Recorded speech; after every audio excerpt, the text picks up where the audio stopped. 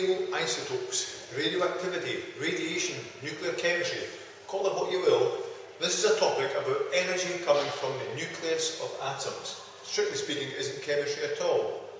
Take an element such as hydrogen, for example.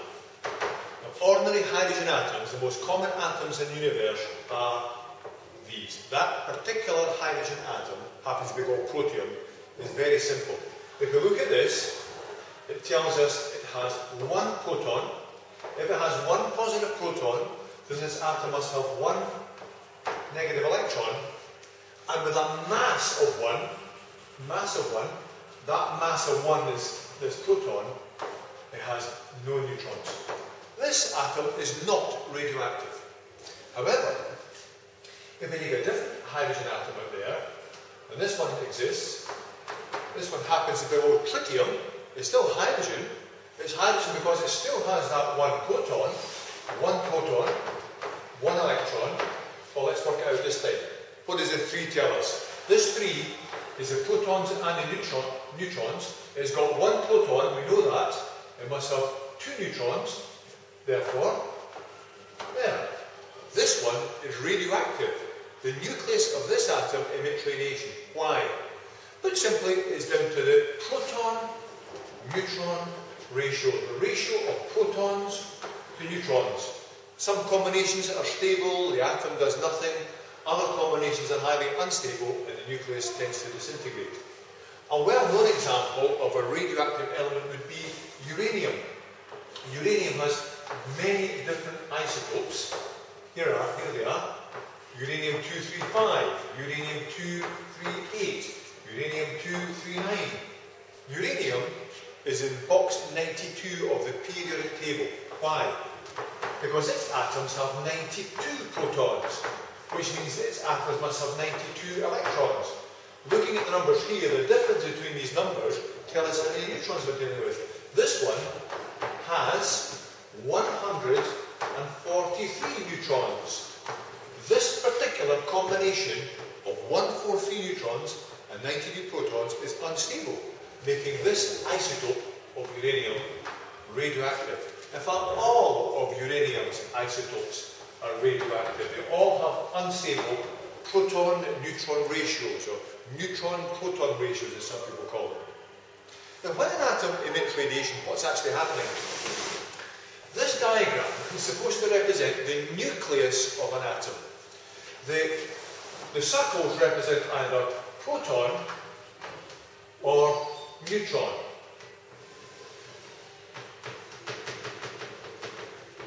And as it's already established, certain combinations of protons and neutrons are unstable.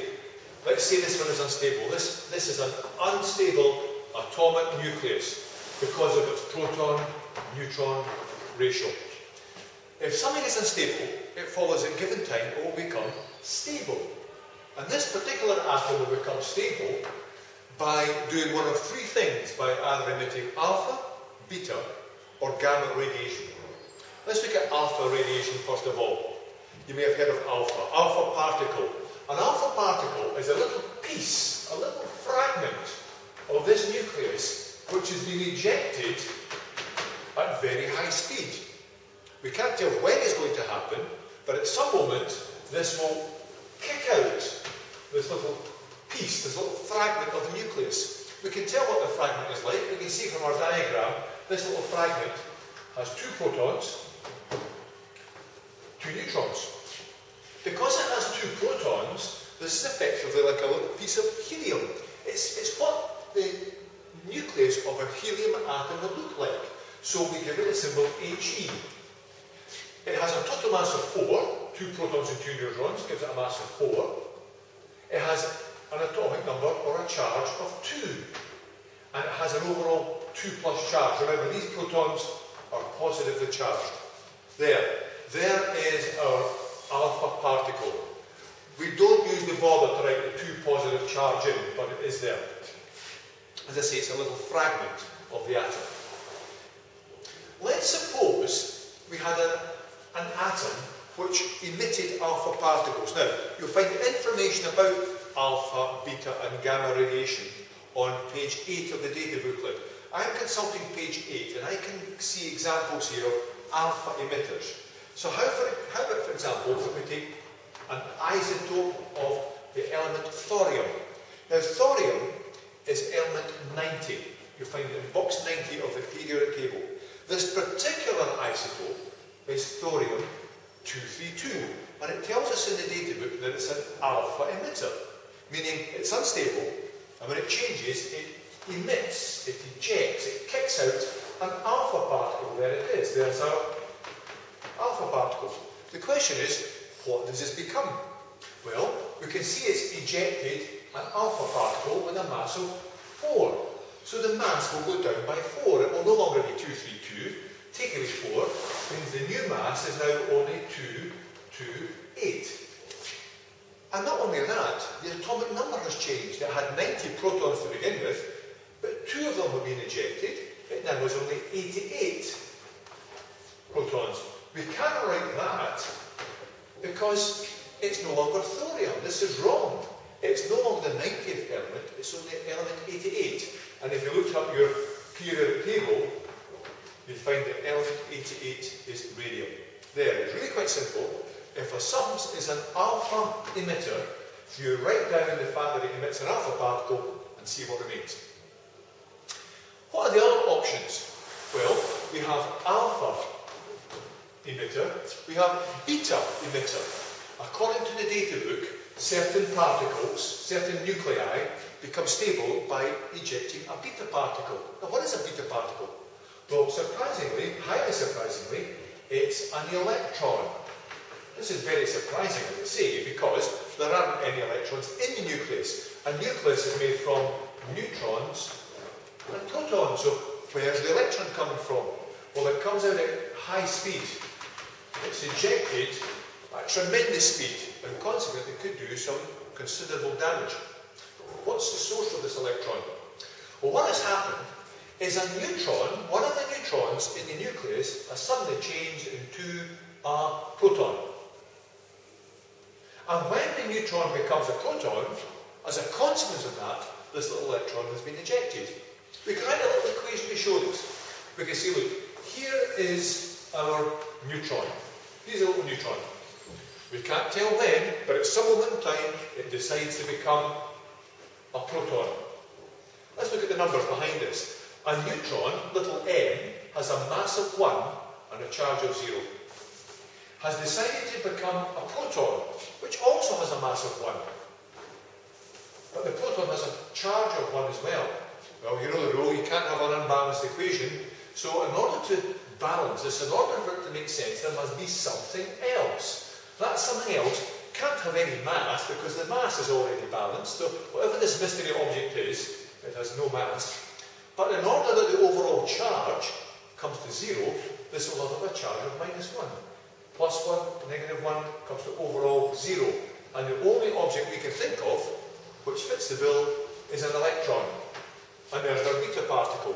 This beta particle, as I say, has been ejected when a neutron became a proton. What it really means is that when you see beta radiation going on behind the scenes, there's now an extra proton. There's no change in mass, because we had a mass of 1 and there's still a mass of 1. But while the mass of 1 a moment ago was a neutron, now it's a proton. There's 1 extra proton. Well, how does that manifest itself? Let's have a look. If we look at page 8 of the data booklet, we can easily find many examples of beta emitters. How about down here? I'm told here that radium, this particular radium isotope, that's radium-228, the very one I ended up with here, radium-228 is a beta emitter. What does that mean? It means when it becomes stable, it emits a beta particle. It kicks out one of these little electrons. There it is. There's the beta particle being ejected. The question is, what do we have now? Is it still the same thing? Well, no. This cannot lose an electron and be exactly the same. There's no change in mass because the electron which has been lost has no mass. So whatever we're left with still has a mass of 228. But what about charge? The total charge here is 88. The total charge here will also have to come to 88. meaning this will have to be 89. Why? What's happening here? We've created an extra proton. Remember, we said earlier on, a neutron has become a proton. There's now one extra proton. It's no longer the 88th element, but the 89th element. And the 89th element is actinium. You should be able to write equations like that. When an alpha particle is lost, we write the alpha and work out what's left. When a beta particle is lost, we write the beta particle and see what remains. Finally, what about gamma radiation? What is gamma? Well, gamma has no mass. It's not a particle. You wouldn't talk about a gamma particle. Gamma is just a high-powered radiation, a source of energy. Extremely damaging, extremely penetrating, pass through considerable layers of material. But if an atom X was to lose gamma radiation, it wouldn't become a different particle. There would be no change. So you're not likely to ever have to write an equation here because there is no change. There it is, alpha, beta, gamma radiation. But one last point to make, and that is, you'll have seen that when an atom loses an alpha particle, we go back 2 places in the periodic table. Having lost 2 protons, we're going, in this case, from element 90 to element 88. So we go back 2 places in the table. You'll have noticed here that this radium 88 has become element 89. When a beta particle is lost, we go forward 1 place in the table. Now it just so happens that this actinium is also a beta emitter. Let's see what the consequence of that is. If this actinium, which is formed here, in turn emits a beta particle, where does that take us? Well, the total mass is still 228. But in order for this to balance, this will have to be 90. And look where we've ended up. We've ended up back at element 90. We started with thorium, went through this series of changes, but there's a difference. We might be back to element 90, but we're not back to the same isotope. We're not back to isotope 2.2. We're back to isotope 228. But the point is, a loss of an alpha particle followed by 2 beta particles takes you back to the same element, but not the same isotope of that element.